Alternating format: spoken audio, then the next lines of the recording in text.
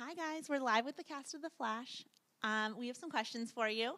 So, first one. Who do you think has more fun on your show, the heroes or the villains? Ooh, I personally think the villains have much more fun. Yeah, the villains are lucky. They get to, come in and be badass and leave. Yeah. Oh, I wonder if I can't curse. Sorry about that. Yeah. I think you can say ass. I think the villains definitely get to have more fun. Like, everyone wants to be a bad guy. Mm-hmm. It's such a departure from maybe who we are in our real lives, so it's fun to get on set and play that.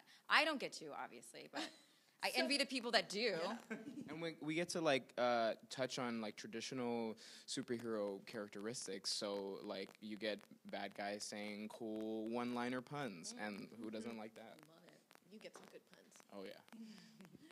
So, what was your most memorable moment on set from the last season? There's too many. Yeah, there's a lot. I just remember, being close to wrapping and having, this really huge, dinner. It was just, really nice. It, made it feel like we're, doing the show together. We're, and we're making good TV. A lot of our moments that I remember were, offset when we'd be hanging out at Jesse's and, having family dinner and, having a good time.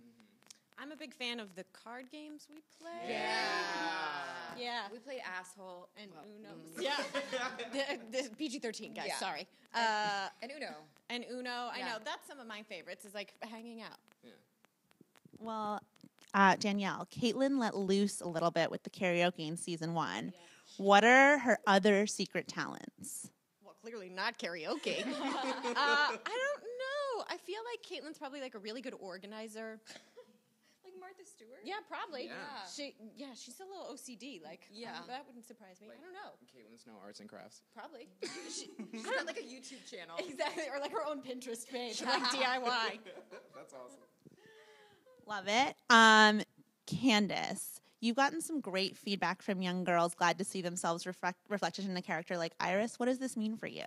It means a lot to even be a part of a shift in television where young girls get to see themselves as not only leading ladies, but romantic interests, strong, powerful.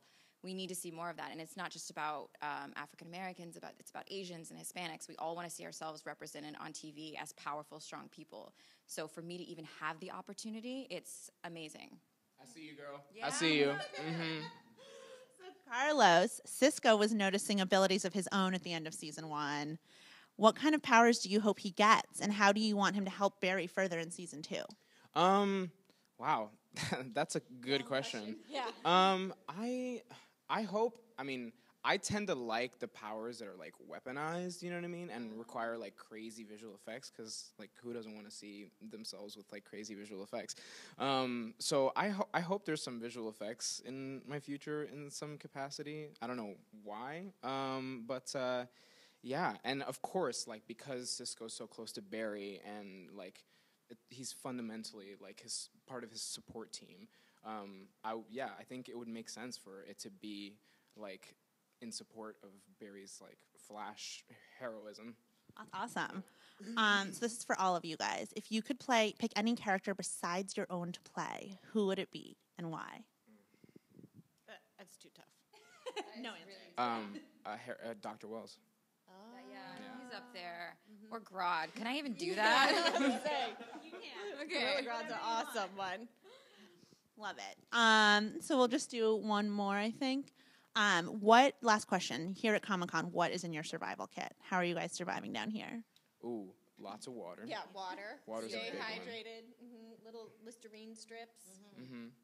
Deodorant, backup phone charger, so I can tweet, Meerkat, and all that good stuff. You know? Well, thank you guys. You want to say bye to your Meerkat fans? Bye.